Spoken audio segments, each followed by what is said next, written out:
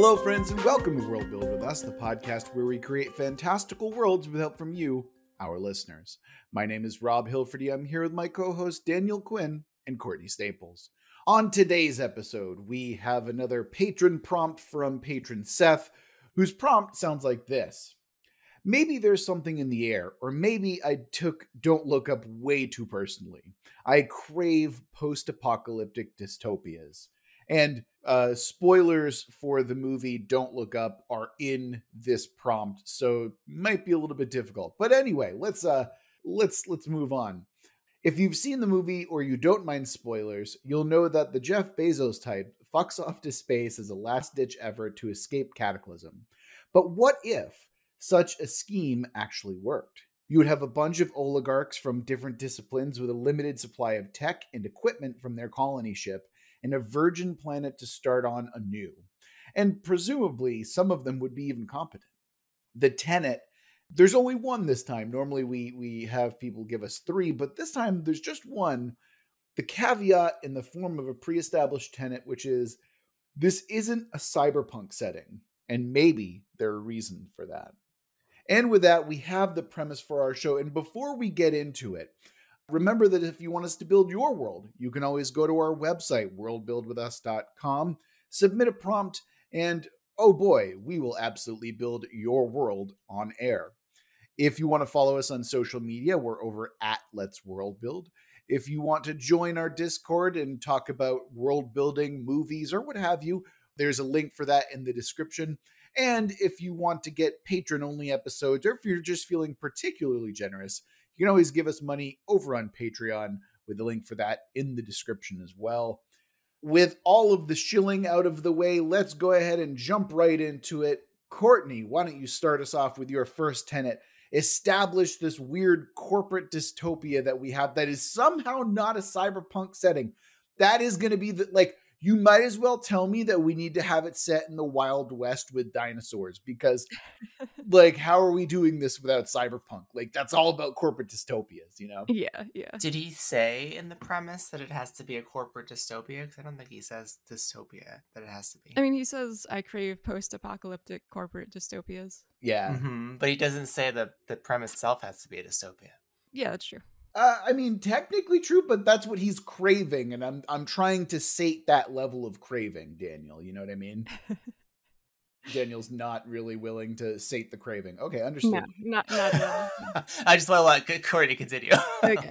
Yeah, let's see where Courtney starts us off. I'm guessing it's some kind of a mill where you sacrifice children and the blood comes out. Wow. And that's how they support themselves. So Courtney, why don't you start us off and tell us what's going on here?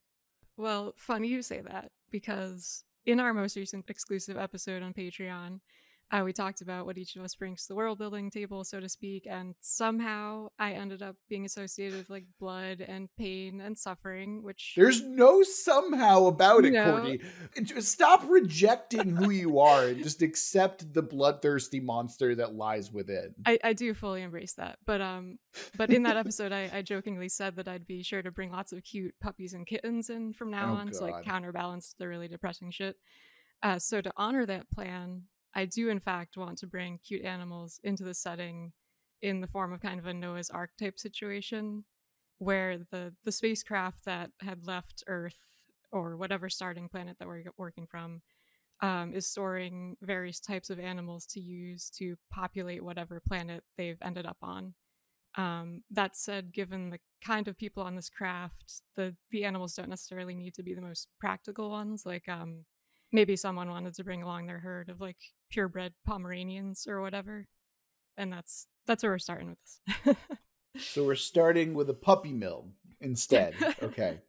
Courtney, is your second tenet, and then that's their main source of food? Because that's legitimately where I think you're going with this. No, it's not. I swear. Well, that's going to be my second tenet. So, Daniel, we have literal puppies in our setting before we even get to this dystopic future. What did you have in mind? Because when you were suggesting that, it doesn't have to be a dystopia, that implies to me that you have something in mind. And God damn it, we're going to watch that pendulum swing. So Daniel, what's your tenet? I just think I'm very bored of the concept of like, okay, you have evil billionaires, so they're evil and therefore dystopia. Like, how many times have we done that before? Like, just in media in general. And that's the expected way to take this prompt. And whether it ends up being a dystopia or not, I don't think the premise explicitly states that it has to be. He just says expecting that. So what I would like to say is that, contrary to our expectations, these oligarchic tech overlords, whether it's as a result of their journey or whether it's because this is how they were to begin with, are actually genuinely interested in creating an egalitarian society with their wealth and their power. And they are not selfish, and they actually have good intentions in creating this arc. Oh no, we have some severe we got some things we got to work out, Daniel. Yeah, this is far too unbelievable to me. I don't think it works. Honestly, I agree with that sentiment, Courtney. And you know why? Because I feel like one of my favorite movies of all time is Contact, which has Jodie Foster. And in fact, there's a billionaire in that one who's actually a good guy. So I challenge you all to imagine a world where rich people are not fundamentally evil for the sake of the premise. Well, okay, so I'm willing to suspend my disbelief that far, right?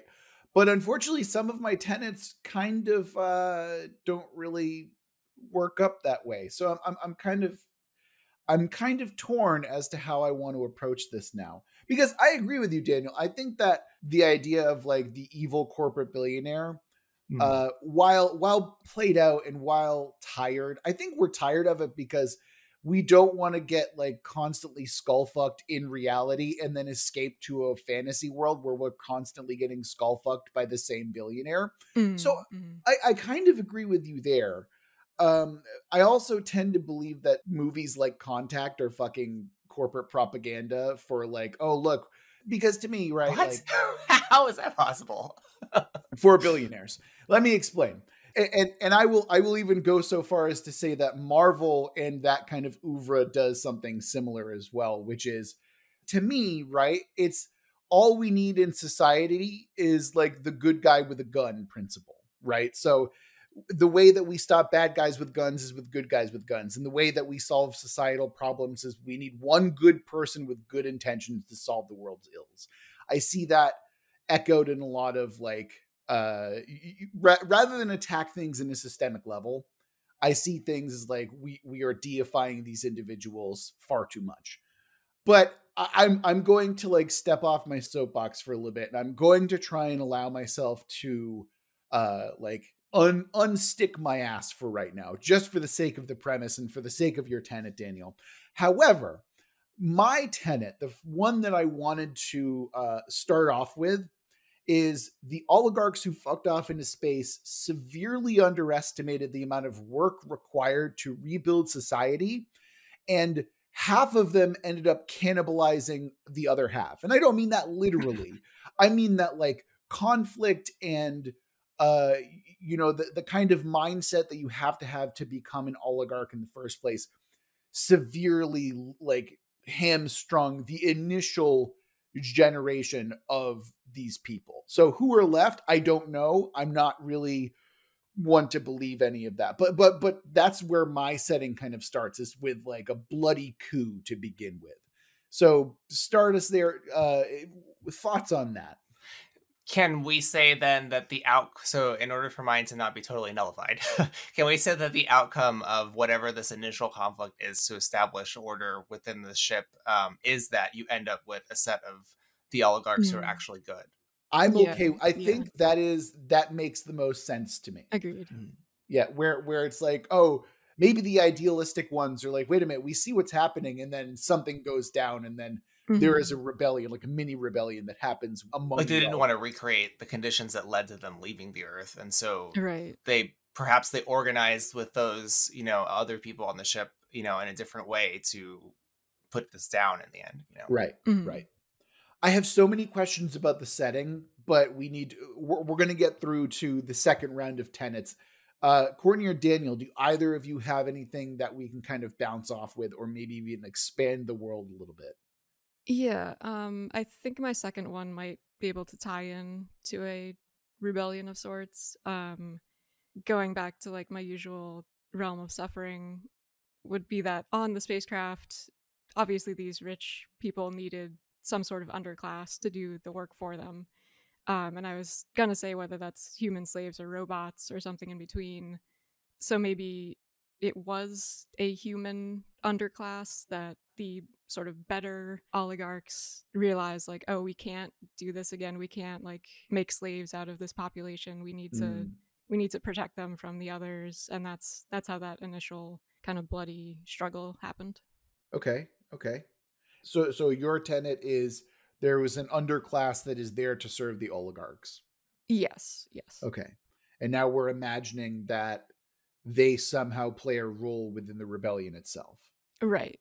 Yes. Whether they were directly involved with it or it was sort of a realization, kind of come to Jesus moment on behalf of some of the more empathetic billionaires. I'm far more attracted to Daniel's idea now. If what we see as a result is a literal uprising, because that to me is far more attractive as an ideal, because it is hard for me to separate this idea that most of the people who make billions of dollars like have to have some level of like psychopathy or sociopathy or like immense privilege and wealth that makes them blind to a lot of suffering. It's hard for me to remove that from my brain. And I think that if we remove half of the billionaires and just leave the ones who are like, yo, I want to make cool stuff, like I'm far more attracted to that concept. Like I said, I'm willing to unstick my ass and have like a couple of billionaires in there who are like, nah, we want to make cool stuff and not, like overtly exploit people. Yeah, I mean, what I want to get at too is that we tend to paint people with a brush, right? And make them into one monolithic concept, right? So we've done that. We've villainized, different classes, and the kind of class warfare that we deal with in our society goes both ways, right? So I think, if there was this like microcosm on this ship of history, right? So like it almost repeated itself, this whole class warfare over however long they've been on the ship, such that they went through an upper class rising up and revolting. Maybe you end up having a diversity of people that are at the top who now have different opinions as a result of this revolution. And so maybe these oligarchs aren't really oligarchs anymore. Maybe they're technocrats, and they've kind of earned their position in society at this point because they helped lead this revolution with the resources they brought into the ship to begin with. I suppose that's something that we really haven't talked about is like, are we dealing with cryo sleep? Is it something that you had to be like awake and there's generations forming along this long kind of journey? Like that's an interesting question to kind of ask. Do you have something in your tenet that might help assuage that, or? I don't know. I think it could work either way. We could say a large span of time happens in this journey, or it could be short. We don't really know the conditions of leaving the Earth or anything. Yeah. I mean, if we wanted to go straight from the movie, it would be cryogenic sleep. Right. Interesting. Because when I say like microcosm of history, like you've isolated these group of people. We don't know how many there are. I'm assuming there's like a critical mass for humanity to survive, right? So that's a lot of people. I mean that like they would have gone through all the phases of understanding how to govern a society really fast and possibly arrive because they already have the resources at their disposal because these billionaires are the ones who set this up. Possibly, perhaps they moved through something like, a capitalist society into something beyond that faster than they would have on the Earth being closed up in such a small space. What might be kind of interesting as well is like within my tenet, right? Like them severely underestimating the amount of work required to rebuild society, that might humble them and make them appreciate the kind of, systems that were set up on Earth previously. So maybe they come into this as like, oh, we're going to be the oligarchs, the technocrats, we're going to be the ruling class. And then once they're on the planet and they have to start building things, and like it becomes far more difficult for them to square that kind of concept that they have in their head with what's actually going down, right? Like, I think I think to me, that's an interesting angle that we can help blunt the edge of what we might see within the billionaire class. Yeah, there could also be just this is sort of like a granola crunchy type idea, but just the idea of going to an untouched, like pure type planet, landing there and seeing all of this nature that's been completely untouched. There's no industry, there's no pollution. That could even potentially give a change of heart to some of them. Like they don't want to fuck it up now that they see it like that. Yeah, I mean, we could transform what is typically like a psychopathic vision of the CEO to a heroic vision of what society could be. And yeah, that sounds blasphemous to any leftist ideology, but this is fantasy, right? So if we can't do away with the villains, can we change them? You know, that's what I'm suggesting too in the Senate. Right.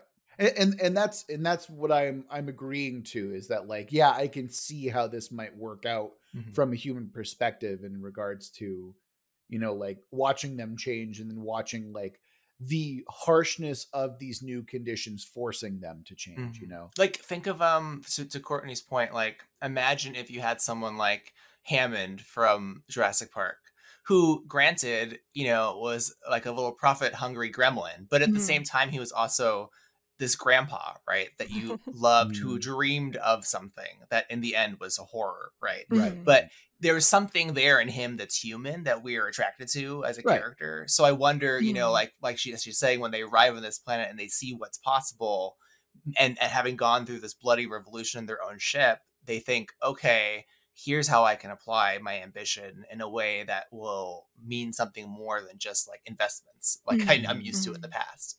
Right. Yeah. Well, let's work through our tenets and try and add some more stuff to it. Maybe we can figure that out. Daniel, what did you have for your second tenet? Lead us there. Lead us to the promised land, Daniel. I am seeing on this planet that they have found inexplicable, enormous geometrical objects of unknown design. Okay, so we got BDOs. All right. Yes. Okay, that opens us up quite a bit as well. And now we're getting into like maybe a Titan AE type situation as well, which I'm totally okay with, mind you. I'm stumped right now. I'm like trying to figure out how we can kind of square things here. So yeah. I mean, I think we should try answering some questions. Like, yes, I agree. That's a good way to do it. Yeah. You know, like what was I don't remember what the prompt says anything about the state of the Earth that led to humans leaving it. I assume just things were cataclysm. It says a cataclysm. Okay, right. So like, you know, I guess we should answer at a minimum. Did the ship obviously contain a critical mass for humanity to survive? There's a number to place on that, right? Was the number reduced in the revolution? How long was the revolution? Was it totally a cryosleep? Was it a quick thing that happened after they woke up? What's the conditions of that? I think that would change how a lot of things happened. Now, what if it was some sort of like weird, like not psychic, but tech related revolution, in that they were still within cryosleep when it actually went down? Oh, it happened like in their minds while sleeping? Yeah, they were able to like manipulate controls and essentially like kill off the undesirables by way of shutting down their chambers or something. So only certain people woke up because most of them were killed. Yeah. Or some of them were killed. That's a very interesting concept, and that's certainly something I'm like very interested in. That's cool. Because in my mind, right, like if we're thinking about cryo sleep, why do I feel like the underclass didn't get to have cryo sleep? That for this journey that they're actually just on board and forced to deal with the age and the time that it takes to actually travel to this planet. Like only the elite were able to sleep in the cryo chambers. And so is that something we want to explore a little bit? Because I love the idea that this happened during cryo sleep, but I'm also interested in this concept of, well, you know, maybe that's the only time that you could have done it. And maybe there's this whole quiet rebellion that happened where they targeted specific people, and then a counter rebellion to that where it's like, we have to stop killing people. This is fucking untenable and like morally reprehensible, right? I think it would be interesting if if there is a particular class of people who were assigned to be awake and maintain the ship and have generations of existence on it, because I'm assuming it's gonna take a long time to get to this planet, right? Right, Because it's right. maybe it's sublight speeds, but I don't think it should be the majority of the population. So like, I think maybe there's a class of people who are enough to maintain the ship who have children who are awake, right? Mhm. But the critical mass population is sleeping because they can't Right. risk them being harmed when they get to the Earth because they have to be alive to be able to procreate. Mhm. So perhaps those maintenance people are the ones that Courtney was saying is like that underclass Right. who maybe can interface with the virtual realm where they're sleeping in. And that's where you get this intrigue between the two sides. Like you've got the middle class who are sleeping, the ultra wealthy, which I assume are in like a very protected part of the ship because they have to be the ones to direct everything, who are Mhm. sleeping. And then you've got this maintenance class who are awake with certain credentials. Right. Yeah, I could almost see it kind of going a different way where the upper class is in the full cryogenic sleep. The lower Mhm. class is also in a form of cryogenic sleep, but not as safe or as comfortable, I guess. And then Mhm. like the middle class of like, let's say, scientists and technicians are the ones who are awake, kind of tending to everything. Oh, okay. That could work too. Yeah, because they would know what to do Mm. to maintain the Right. ship. Yeah. And maybe they were the ones who even like set up whatever like neural link is going on during the Hmm. duration of their journey. Like if they had hundreds or thousands of years to come up with certain things, they'd Yeah. probably just be fiddling around creating things on the ship. Hmm. It might also be, I mean, like having a rotating skeleton crew where you're like, you're Mhm. out of cryosleep for 2 years and then you're back in, and it's like on a rotation. That might be an interesting way to keep like the population relatively low. It's not like, oh, Hmm. we need an astronomical amount of people on this ship in order for it to function. Mhm. And also like it also keeps that middle class available as well. Yeah, I think if you have rotating technicians, that would make the most sense because they don't Mhm. have to then procreate necessarily, even over Right, 100 right. years. Mhm. Question. Yep. How do we feel about taking the setting and just having it be entirely on the ship as it's traveling to this new planet? Kind of like a Battlestar Galactica, but less dark and miserable. I don't know. I kind of like getting to the planet. Mhm. Okay. No, that's fine. I want it. Look, I'm here to toss out ideas and Hmm. curveballs. Mhm. And like, as long as we're here to like serve the story and the prompt that we see fit, right? Yeah. I just want to know what the conditions on the ship were that led up to it, basically. Right. Yeah, agreed. See, I think there's so many interesting stories that we can tell Yeah. all along the journey and when we get there. Like there's a Mhm. lot of cool stuff that we have available to us. I mean, I think what would be important is to stick with kind of at least the theme what I was talking about is if, there were crimes committed on each side, each part of the strata, right? So like there were evil billionaires who wanted to take advantage of the situation even while sleeping, right? To set things up in their favor once they arrived. Mhm. There were Oh, also like technicians who were aligned with them or who saw this project as problematic or had their own issues. They also interfered. And then there were people who were regular people on the ground who got caught up in this too. So like whatever political revolution happened in the sleep, like it touched everyone. And it was Mhm. only in their coming together yeah. that they were able to put a stop to it in the end. That is a great idea, Mhm. Daniel. That's Mhm. something that I think is really fascinating. I even Yeah. like this idea that like this corporate, because to me, right, that reeks of corporate espionage. That's what they would consider it. Hmm. Even though it's like literally murdering people, that's the level of kind of like espionage that I would imagine is happening. I could even see it. So maybe this is what's the word I'm looking for? Like designed opposition, where Yeah. it's like the evil billionaires sends one of their agents to kind of instill a rebellious attitude, and then Hmm. they start targeting the people who aren't this guy. And the other one, like they have to uncover this, so that they have to set up a counterfaction. And there's like Right. this whole Mhm. intrigue that happens all while they're sleeping, and Right. among the main people who are awake. Mhm. So the person who I might want to agree with, who it's like, yeah, we need to kill these billionaires because they're evil, what have you, and I might be kind of sympathetic towards that. I wouldn't obviously like on it from a moral perspective.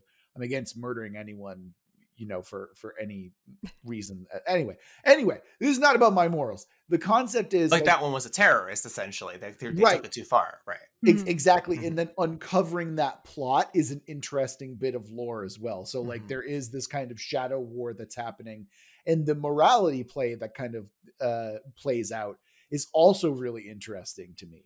So that Daniel, kudos to you, man. That's a fascinating idea. I go down in history as redeeming Billionaires. Great. Congratulations. Yeah, that's your burden to bear, man. I'm not here to save you from that one. I know. I still love John Hammond, though. I think he was a great character.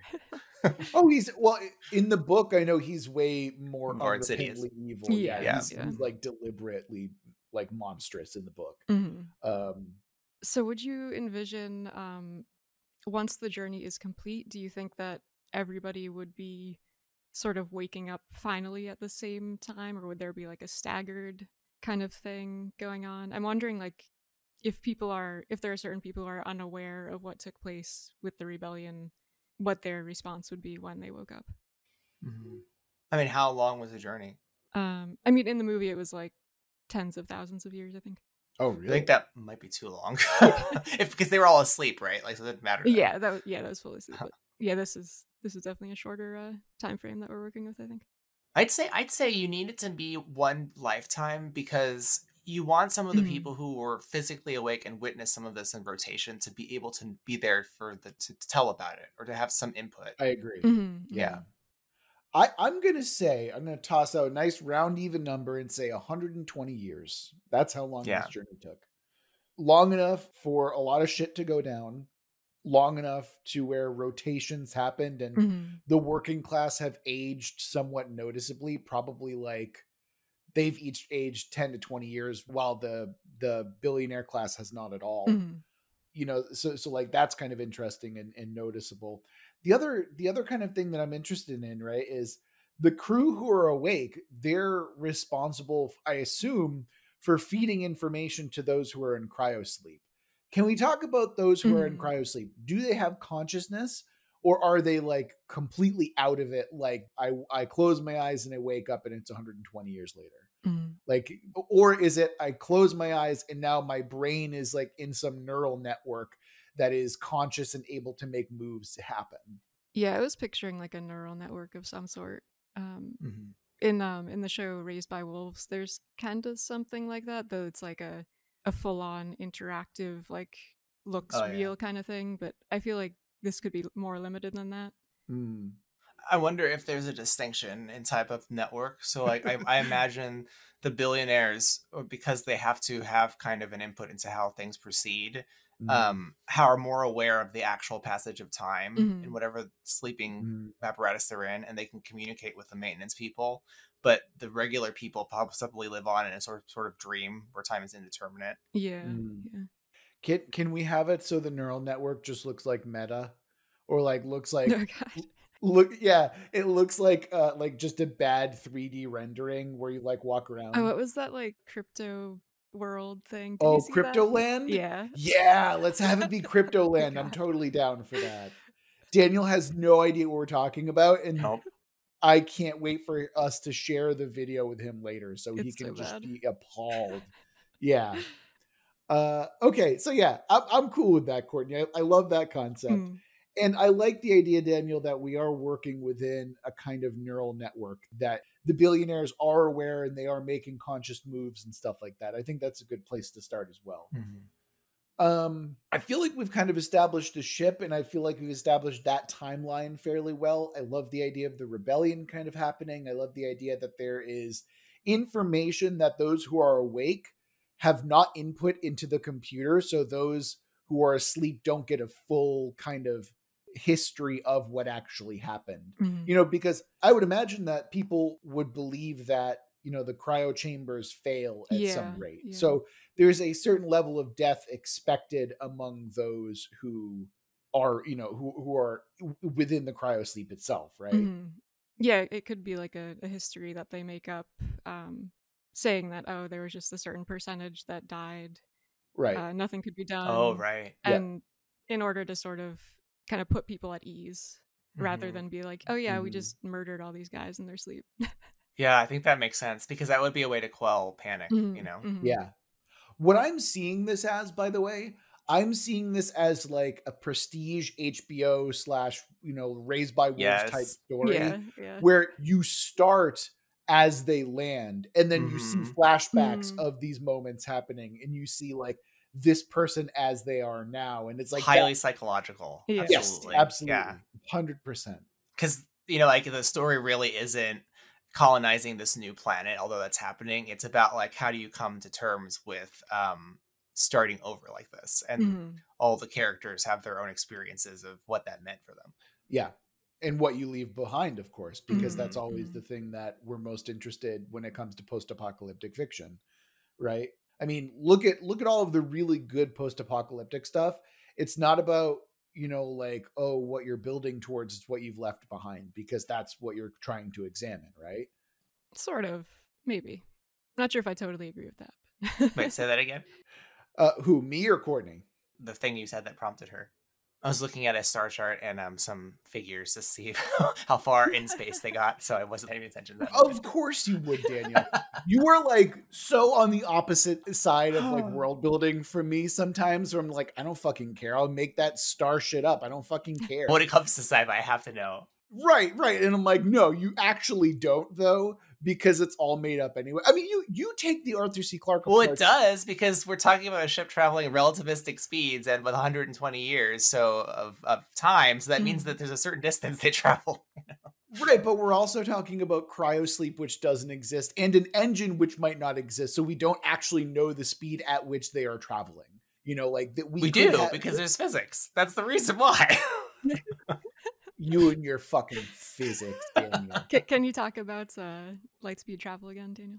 Yeah. Let's break down light speed. I'm looking at the figures here. Yeah, exactly. Yeah. Take out your fucking Excel spreadsheet, put in the numbers, map it out. Where are we, Daniel? And which system are we that we've traveled 120 I mean, years? all I'm trying to figure out right now is because some people are asleep and some people aren't, and there's 120 years that passed. Like, if it's traveling almost light speed, obviously it's not traveling at it, then like how much time overall has passed, and then if people are some people asleep, how many years have they missed, and is it substantial, because that could affect the narrative ultimately. I see. But sorry, I'm not going to say any of that until I find out the number. I see. I mean, I imagine that, like, realistically though, right, with our current technology, if we only had 120 years, would we still be within the Milky Way? I feel like we'd still be within our solar system. Am I wrong about that, Daniel? We wouldn't get anywhere if we're using current technology. Like, right. So we probably wouldn't. I mean, that's what I'm trying to figure out. Like, I'm assuming the ship can travel at least almost the speed of light, like 99% of it. Yeah. Because otherwise we can't get even to a close star easily, you know? Right. But I'll figure that out. And once I know, maybe it can be an addendum. No, I want to point it out, like, how much I appreciate our differences when it comes to world building and storytelling, because to me, I truly don't care. And I'm so glad that you actually do, because I feel like this is why we work so well together, because it's like, we're thinking about the same thing from opposite ends of the spectrum in many cases. And I just want to toss that out there and share my love for you with the world on the podcast. I just want to say how much I appreciate it. That's all I'm saying. Let's see. I'll have a number. Just give me a minute. He didn't hear a fucking word. He didn't hear a word of what I just said. Nope. I heard not a word. I hope that when you listen back to this episode, you hear. We're leaving all that in. I would say the same is true in reverse, especially when it comes to history. Like, otherwise I'd be lost with you. Yes, exactly. And you're like, I don't care about history. I'm like, no, Daniel, we have to understand why Carthage did what it did. I mean, that's why that episode was a great example, because it's like, it shows how to operate like in the constraints of the genre, right? Of the historical genre. And so that's why like it changed the decisions we made, which I thought was cool. I can't believe we flipped so hard so fast. Like, not in my wildest dreams did I imagine that we'd be flipping this hard so fast. But yeah. Okay. Courtney, get us out of this hellscape and move us on to another concept, please. For the love of God, let's think about this. Have you done your second Senate, Rob? I'm not going to, because it directly clashes with some of the established stuff that we've had. And I need to figure out a way that I can get a second tenant in there. I mean, we could brainstorm if you tell us what it is. We could nudge it in a certain direction. See, that's the problem. Have y'all seen Man in the High Castle? No, I haven't seen the show, no. but I'm familiar with PKDs. Okay, you're familiar with the concept, right? Yeah. So the concept, for those of you who don't know, is what if the Nazis won World War II and now the entire United States of America is essentially under Nazi control, right? It's a chilling, dystopic view into what future fascism might look like. And I actually wanted to establish like the main arc as kind of like or at least a large subfaction as purely fascistic in this setting, right? Because if we're not doing corporate dystopia, if we're not doing cyberpunk, like what else can we do? And to me, for once, I'm the one going incredibly bleak and dark with it instead of Courtney. Mm-hmm. But here's the thing. I don't want to completely fight Daniel on that. And I'm willing to cede that tenet because I think what we've got here is interesting enough where I can kind of lay off on that for now. You know what I mean? Mm-hmm. I mean, I think it could still work if we take it as like something that develops over time once they're on the planet. Maybe it's even something where like somebody discovers what actually happened with the sort of neural assassination on the ship, and that causes them to lose trust in their leaders and kind of start their own movement or attempt to start their own movement. They could be the enemy faction that develops on the planet. Right. See, I suppose what we're also kind of what's not clear at this moment is where we are in regards to the timeline, right? Like, where are we in this setting? We've established the history, and then, like I said before, in my mind, maybe we're like 20 years after we land or something like that. Mm-hmm. Like that to me sounds about where we are in terms of like, but again, I could be wrong. We could be like far further into the future than that. What do you think is the most interesting? I like the idea of 20 years-ish, just so that we still have the people who were originally on the ship and like a new generation is starting to come of age a bit. Because I could follow the kids potentially. Right. Yeah. Okay. How about this? Why don't we take the concept of that and have it be kind of like a rising fascistic power that's it's not there yet, but it's rising and people are starting to become concerned about it. That way we can still have Daniel's beneficent billionaires, and we can also have a fascistic power that is also attractive to certain subsections of the people who are on the colony. Could even be like the child of one of the billionaires who was killed on the ship. Like maybe the child was like an infant or a toddler or young teen, whatever at the time. And as they've grown, they've looked more into what happened. So you wanted to make a little Hitler. Basically baby Hitler, yeah. Okay. That's where we're going. Here's the issue that I might take with that is this idea that like this kid is evil because his father was. You know what I mean? Like that's not something that I'm really interested in telling. Yeah. I like this idea that maybe he's fed all of these lines from someone who survived and like your father was a great man. Maybe there's a loyalist who survived and he's hyping this kid up and he's the one who's taking care of him and stuff like that. Yeah, I didn't even really intend for the kid to be like blatantly overtly evil from the get-go. It's more like as he found out what happened and from his point of view, like his father was just murdered in cold blood. It's been 0 days since we said, from my perspective, the Jedi are evil. Yes. But no, I like that. I like that idea where maybe you start out as this kid and again, I'm thinking it's like 20 years after the fact. This is probably like a teenager or a young adult and then starts to first of all, meets the loyalist and then starts to uncover the quote unquote truth about what happened and starts to feel like he is owed something and starts to rise in power because he's like, look, I've had this power in my right of rule taken from me by these people. And then you start to have that kind of creeping evil. And I think that's something that I'm interested in talking about. Daniel, how do you feel about that? Yeah, I think if ideology obviously is what governed it, and that he kind of changed his mind growing up based on what he was taught, that makes sense. Yeah. Again, I do want to stress the idea that it's something that's learned rather than something that's just, inherited. Yeah, I don't think anyone would suggest that. Yeah. It doesn't make any sense. Yeah. Right. Like that's why I'm vehemently opposed to baby Hitler. you know, like just growing up and he's got a little mustache already. No, at the womb, I was obviously kidding with that. Yeah. I gotcha.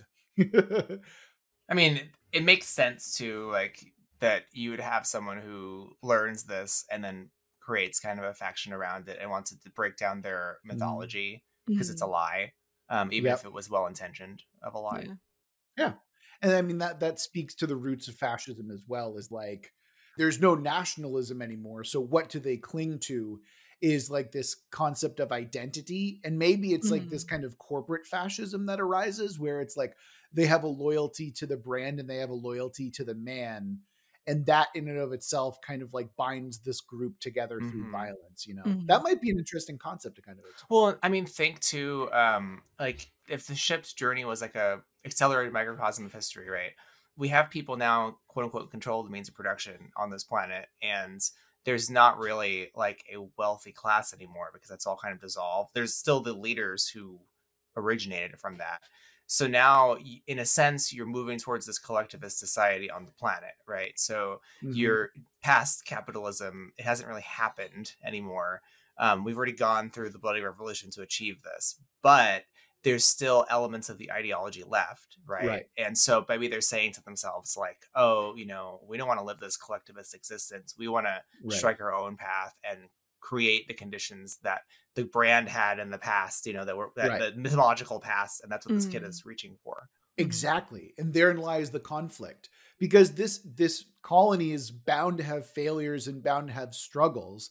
And this person can look to the current failures and say, weren't things way more convenient back when my father was around, when my father was the one who had this vision? Right. You know, like, and that's something that like you can look to and be like, oh yeah, that's an appeal to tradition that is resonant and strong. I would say it's probably stronger among the people who like have memory of that kind of time, you know? Okay, I'm down. I'm in with the setting. We're like 20 years into the future, shit's hard, but we're working towards like a collective good. But we've got this, you know, like this rising power that's evil, but for the most part, we're pretty chill, you know, like we're pretty cool over here. We've got Daniel's beneficent billionaire. You know what? We're going to call him Hammond. That's his canonical name now. Nice. We've got Hammond over here, who maybe he was like in his 40s or 50s. So he's older now, but he's still like kind of the primary billionaire whose vision is the one who really saved everyone. Yeah, he could be like the equivalent of the Contact billionaire that I liked. Sure. Yeah. Wait, wasn't that Billy Bob Thornton in that movie? I don't think he's in that movie. It's what's his name? He's this really weird old man. He's like basically someone who's dying, and he wanted to he finances a second version of the project the government was building after these religious terrorists destroy it. So he's like the backup of it. Gotcha. Okay. Oh, I remember this now. I remember this being like a joke that someone made where it was like Contact, where they destroy the one rocket just to have a second rocket right over there off screen the entire time. Yeah, I mean, well, the government built one and he has built one secretly. Yeah. I just think like from a plot convenience point, it's a funny joke. That's all. I'm not here to critique Contact, Daniel. I know it's your I will fight you to I the know. end of the days. I know. On that movie. Not only does it have Jodie Foster in it, who I know you love, but it's also about space travel, and dear God, I'm not going to fight you. It's not, I don't have enough time to think about Contact that much. Okay. We have a conflict. We have a settlement. We have some other cool stuff that's going on here. I feel like we're missing something. I feel like there's something going on. And I think that's the planet itself is lifeless to me. It doesn't really feel like it's a world. Besides Daniel's weird, like crystalline, like objects, the BDOs in his world. What can we do to kind of flesh out this planet a little bit more? Do we want to make the world building anchor about the planet in some way? Yeah, that would make sense to me. Yeah, that makes sense. Cool. So we're going to create our world building anchor. The planet is going to be specifically tied to this anchor itself. And the first thing we've got to figure out is the theme. So the theme surrounding this world building anchor is secrets. Okay. Appropriate, considering that Daniel has the geometric objects for sure. And the thing that is the anchor itself that's on the planet, it has nothing to do with the humans. That's something I'm going to toss out right now. Mm-hmm. Is that whatever we're talking about here, this anchor is hugely important, but also has nothing to do with the humans. So the thing that it is going to be a villain. So we've got a villain whose theme is secrets, and they are directly tied to the planet.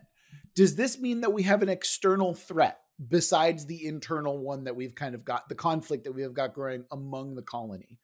How do we want to approach this? And it sounds like this villain is internal. It sounds like it's the baby Hitler that Courtney created. Well, no, I said that whatever we're talking about here has no relation to the humans. It is directly related to the planet itself. Can it be baby Hitler opening one of these geometric objects? Ooh. Okay. Unleashing something on the world. I like the idea of like maybe unleashing something. That might be kind of interesting. Because here's the thing, right? If we attribute it to the humans, like the theme is secrets and the person is the villain, we've literally already made that happen. Mm-hmm. You're absolutely right, Daniel. That is baby Hitler. Like him uncovering the secrets of his family and his father. Like, yeah, no, that perfectly is in line with what we're talking about here. But I wanted to have it be about the planet itself, to give the planet a little bit more personality besides like Eden 2 or Earth 2, you know?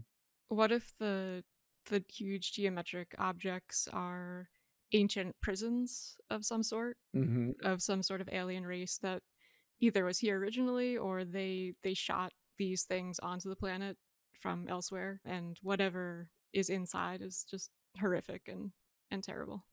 I'm getting a kind of Raised by Wolves vibes, like, because that show the planet speaks to them in some weird way, as far as we know so far. Not yet anyway, right? Yeah. Okay, so we've got prison secrets, though. It would be nice if these objects, if they're some way entrapping something, right? Some alien thing. Right. If they're not physically there, like in a fleshy sense.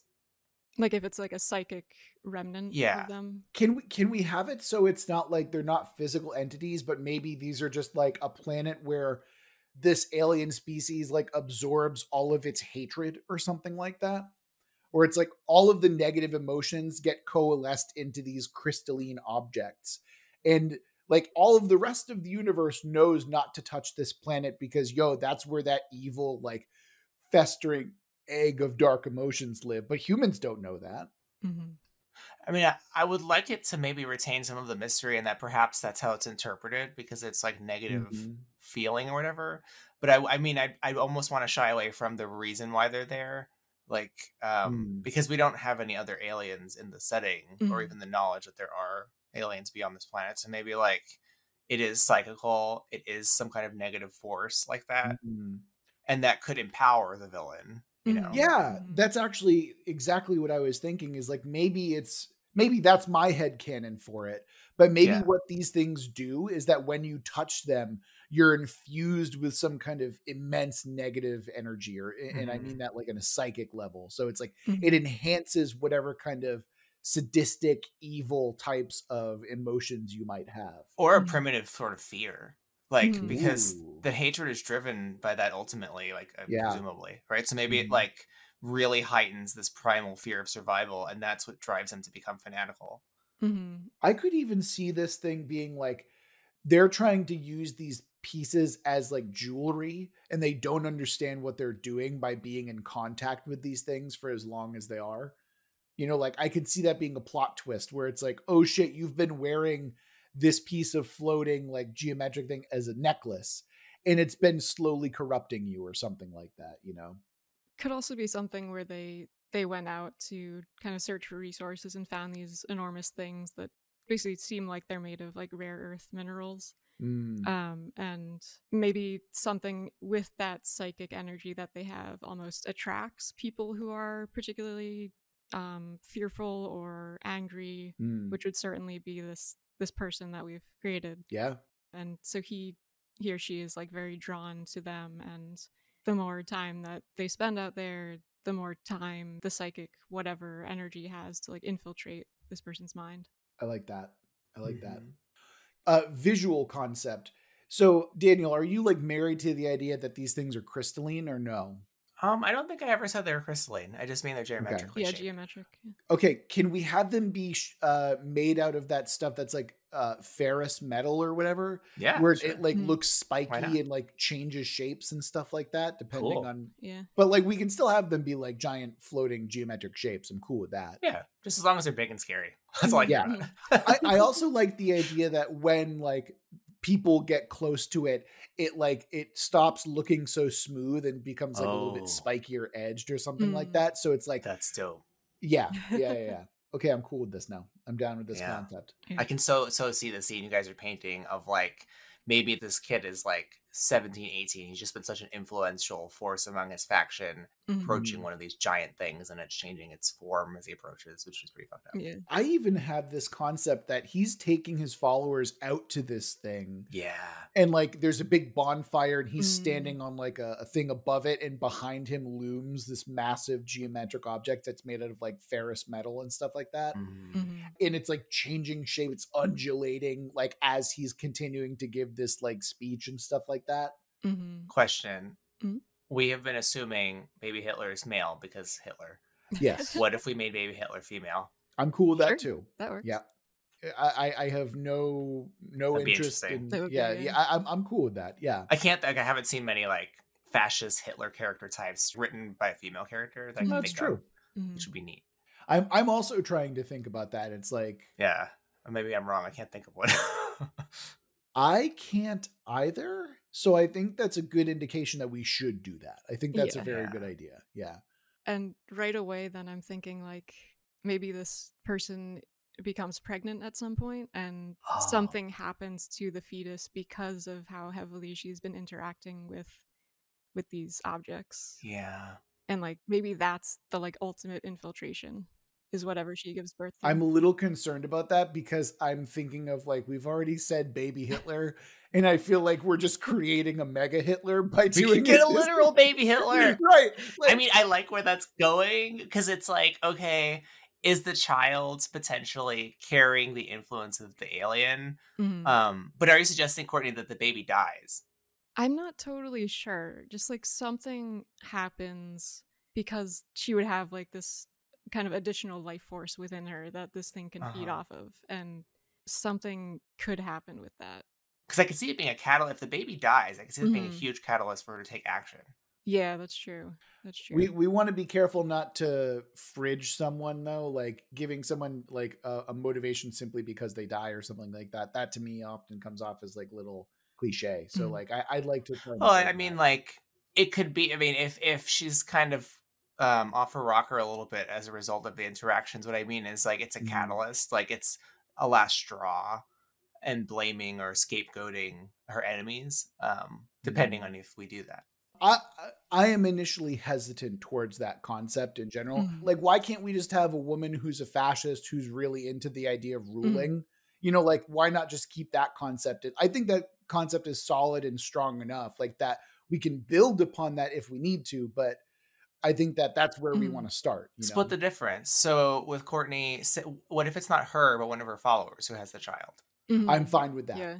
That's totally working for me. That way we don't have to like blur the lines of like, treading on the woman's womanness in order to execute part of her character. But we still keep the baby concept because that is weird and interesting as a separate character. Yes. Completely agree. Yeah. And it wouldn't even necessarily have to be like the baby dies or she miscarries or whatever. It could be like because of the way that life is growing, maybe the alien whatever can like latch onto it in a way and like change. Yeah, we've got a Damien from the Omen situation. Yeah, like change its growth or even like use that to change the person who's carrying the fetus, like some sort of weird fucked up way. It's like a superhuman. We've got the X-Men now. The genre changes to superheroes.